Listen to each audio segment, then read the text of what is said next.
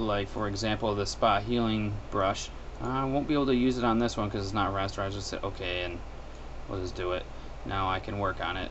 I'll explain what all that stuff means at another point while when we're doing something with rasterizing in a later tutorial.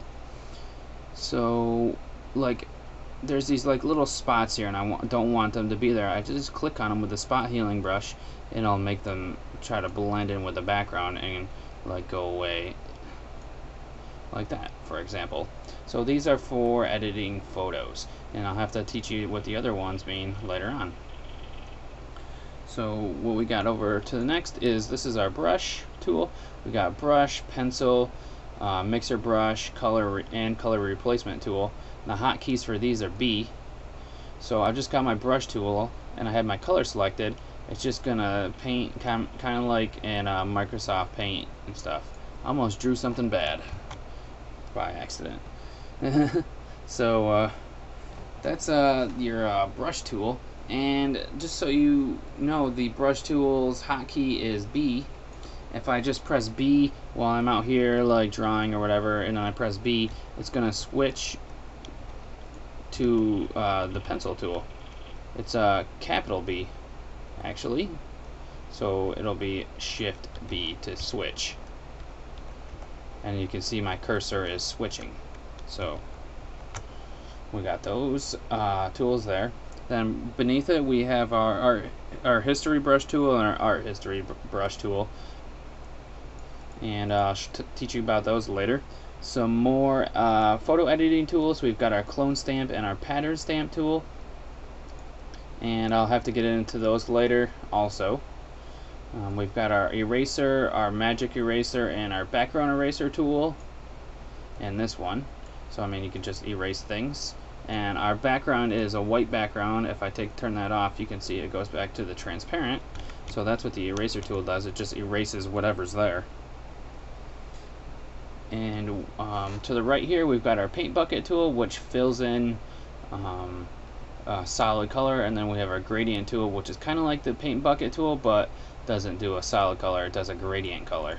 But you could make it do a solid color if you wanted to, but might as well just use the paint bucket tool for that.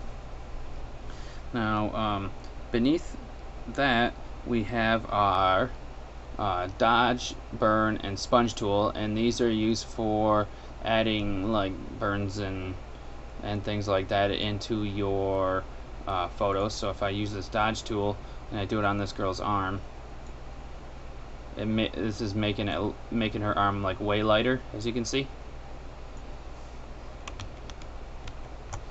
And if I use like the burn tool, it'll probably make it darker. Yep. So that has made her arm darker. To the left of that, we have the blur and sharpen tools, and I'm sure you guys know what a blur is. It'll just blur out the area, and the sharpen will make it less blurry. And then we got our smudge, which will smear around everything like this. And you can see her watch is now smeared. And we've only got a couple more left, so try to speed through these. We've got our different selection tools here. We've got our path selection tool and our direct selection tool, and I'll have to get into those more when I talk about paths. And here we've got our pen tool. This is what it's going to start on to, is like an image of an old looking pen, and then our different pen editing tools here. To the right of that we have our text tools, horizontal, vertical, and then we got horizontal mask type and vertical mask type. And all you need to do is just click and start typing, and you have different types of different text in there. And below the text tool we've got our line tools and our shape tools.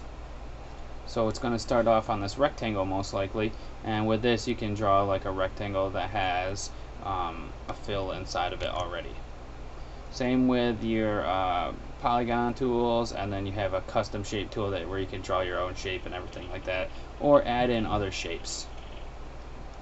Now we've got our hand tool right here, which is used for just moving stuff around, and our rotate tool, And then to the right of this we have our zoom in and zoom out tool.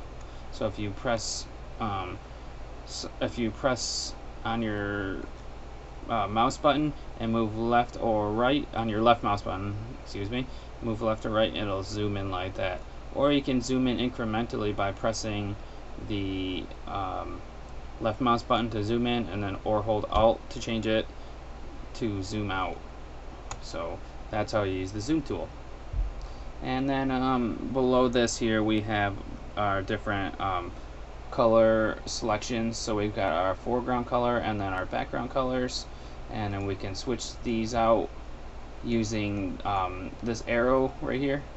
So you can switch these different colors that you're using, and then this button here switches them to black and white, so the default foreground and background colors.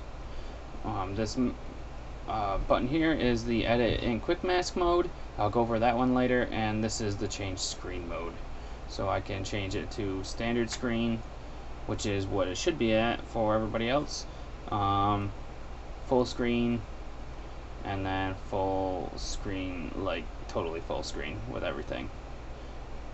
Full screen mode panels are hidden. They can be accessed on the sides of the screen by pressing tab. So we already went over that in the last tutorial.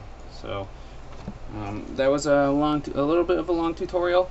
I just wanted to remind you that the actual every single one of these tools has an options menu up above, and anytime I click on it, the options menus are going to change, and you can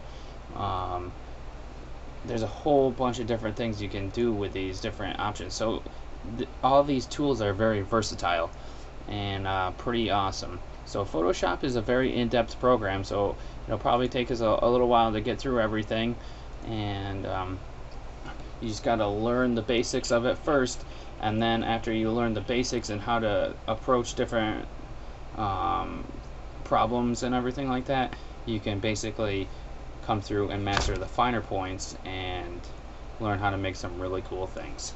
So thanks for watching this tutorial, and I look forward to seeing you guys in the next tutorial. We'll go over like how to create new documents and things like that. So see you guys at that one. Have a good one.